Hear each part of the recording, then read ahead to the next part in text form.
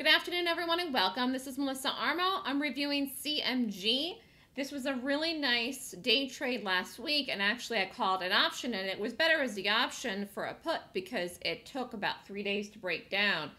Finally did the sell-off on Friday, although continued lower today, and this was a really nice option trade that I called. Again, I just call in the options letter simple calls or puts, depending on the gap itself, which CMG was definitely lower.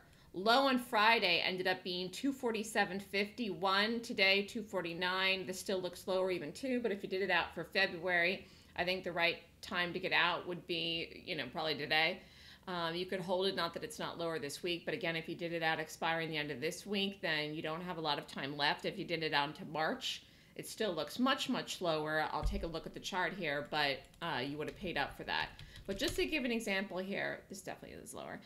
Just to give an example here, the call on the day I made the call, you could have bought it the time that I made it for $6, and you could have sold it today for $20. What does that mean? If you paid $6 and had one contract, you would have made $1,400. Would have cost you $600. You would have made $1,400. If you paid, if you bought 10 contracts, which would have been 1,000 shares, you would have paid $6,000, which is a lot, but it really would have paid off again, because why? You would have made $14,000. So it was like a 230% move in, again, very, very, very short time. 1, 2, 3, 4 days.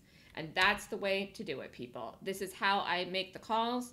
Very often when I'm making the calls, you go right away and you're up immediately. So that's one of the things that I do. That's my expertise. When you come and you learn from me, is to get what's happening. Is the stock being bought? Is the stock being sold off? And that's what you learn from me in my Golden Gap course. If you want to do the options letter, you just sign up for that separately, however. Anyways, it was a really nice call. We'll look for more of these into earnings season. Earnings season is in full swing now still, and I think February is going to be a good month. If you have any questions, email me at melissa@thestockswoosh.com. If you want to sign up for the options letter, email me at melissa@thestockswoosh.com. And thanks, everybody. Have a great day.